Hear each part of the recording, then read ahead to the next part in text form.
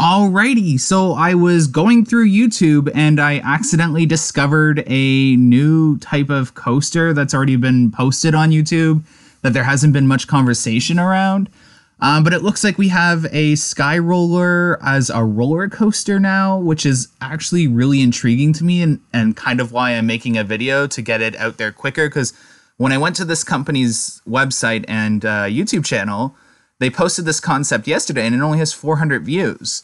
So definitely want to get the message out there. I'm going to post the link to the YouTube channel that this came from down below. I'm simply just reacting to this new concept. It looks amazing. And I actually already know one person that would love a ride like this at their home park, at Canada's Wonderland. But think about, it's a very simple design. In reality, it really is a very simple design, but it's a very high thrilling attraction if you know how to flip.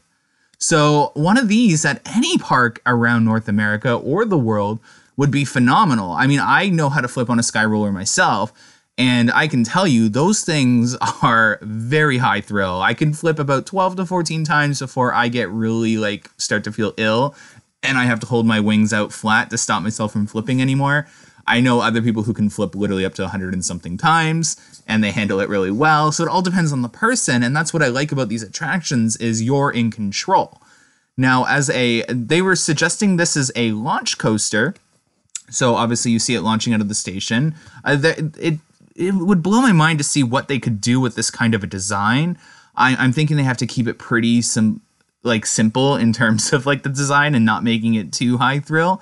But it still looks phenomenal. Seeing the Sky Roller design on a train is a coaster train is just so weird to me. I'm literally sitting here again. This is literally the second time I've watched the video because I saw it and I saw it only had 400 views and I was like, what? This needs to get out there. So I'm going to try doing my part, get this out there. All of you get this out there as well because this looks phenomenal and parks need to know about this thing because this looks absolutely amazing. I want to hear from you guys down below. What do you think of this thing? Do you think your home park could use something like this? Would you ride this? And give the video a like, subscribe if you haven't, and obviously share this for others to see. Thanks so much, guys. Have a good one. Bye.